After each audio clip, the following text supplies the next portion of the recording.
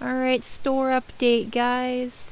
I have right now, let me see, clicked the wrong store. I have Ice Thrones now, I have Putting Greens now, I have Cornucopias now, these wood lawn chairs that I haven't seen for a while, some ice creams items, very limited amount of underwater fire pits, some computers.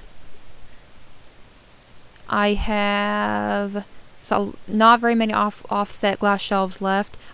I only have one of each color of the walk-in closet, so they're like 25 diamonds. They're a lot. I have Zyos fountains. I was able to find some more teapots. I have, let me see here. Let me see. Oh yeah, down here I think. I kind of split everything up. I've got some eel lamps and only like one of each. These are like really rare. I have like a soccer goal, I have some duck footprints. I've got some more paw rugs, and I've got some more pet cabins, putting greens.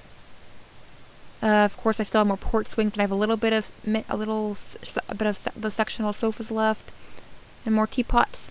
Alright guys, and I'm selling a lot of this stuff for like 15,000 gems because people said they've been running out of diamonds.